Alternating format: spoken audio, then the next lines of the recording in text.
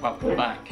Okay, we're going to look at the design brief today, and the design brief is just a short paragraph at the beginning of your project that describes what you're going to make and what problem you're going to solve.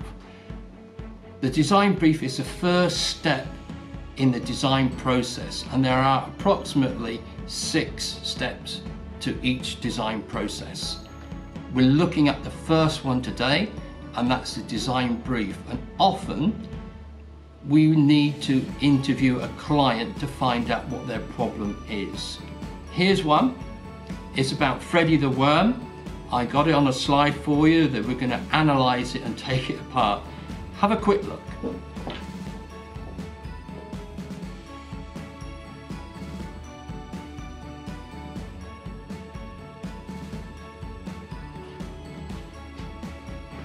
Bit of a silly problem, yes, but it is a problem.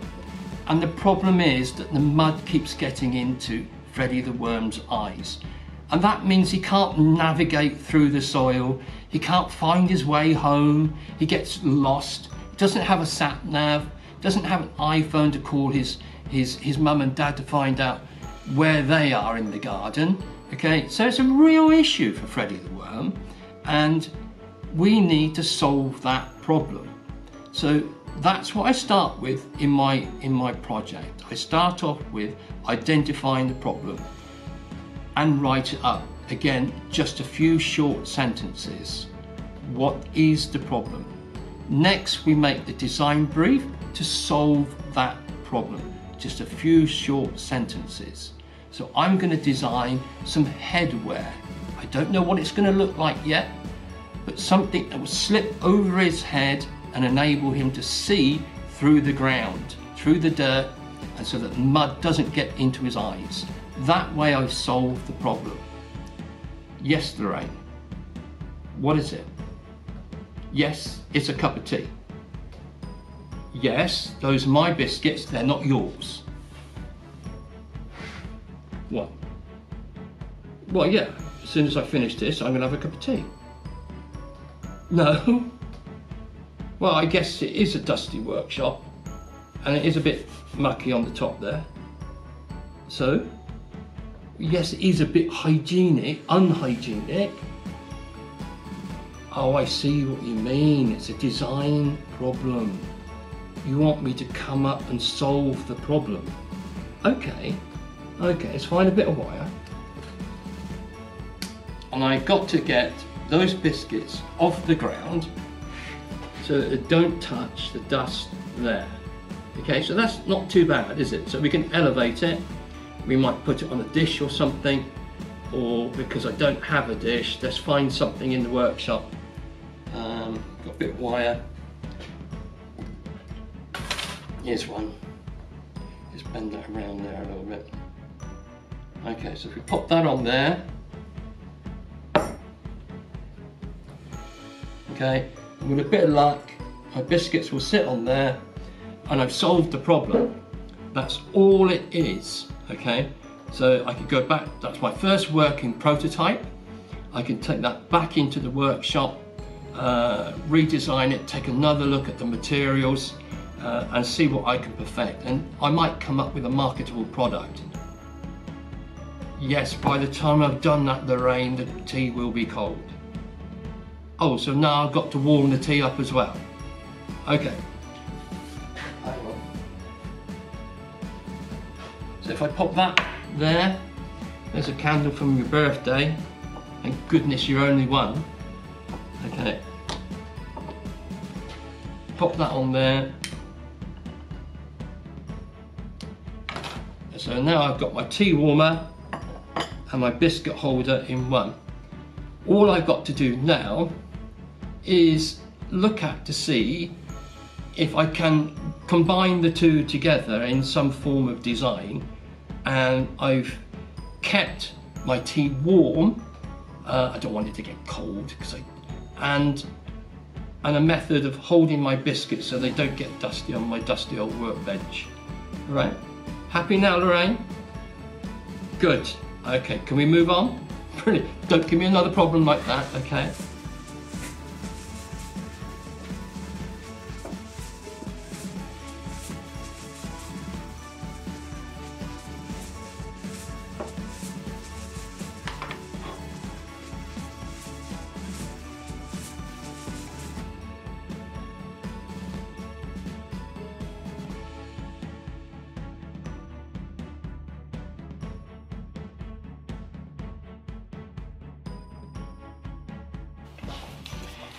Welcome back. So we've looked at the design brief, we've looked at analysing the design brief, and then the final piece that we want to do is an initial specification. So all that is a list of things that you want your product to achieve. And I suggest you use AccessFM, and this document is in the link below. If you click on that, that will take you to the website and you can download it for yourself. And it just takes you through what the headings or suggestions could be for your list of priorities for your project. And one of those might be cost, for example.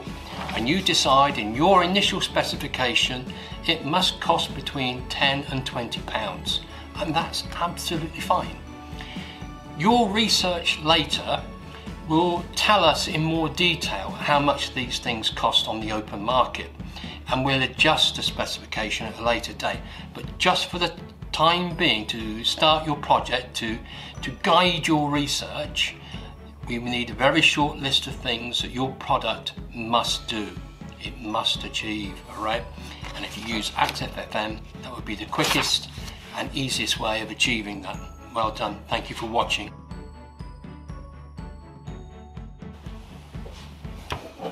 Welcome back. So we've looked at the design brief. We have a pretty good idea now what we need to do. We need to identify the problem. Within the design brief, we also need now to think about the who, what, where, when and how this will affect our project. So include those in your design brief and you're done. The next part we need to look at is analysing the brief. So in order to do that, I've made you a simple chart that will guide you through those steps.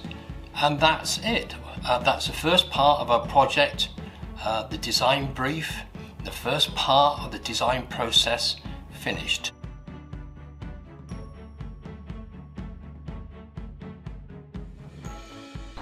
Okay, so I've made these goggles for Freddie. They're very, very small. And what I want to do now, just put them on Freddie and see what they're like. If they've got a nice fit, do I need to correct them? Okay, now he was just over there in that corner this morning. So if we pop over,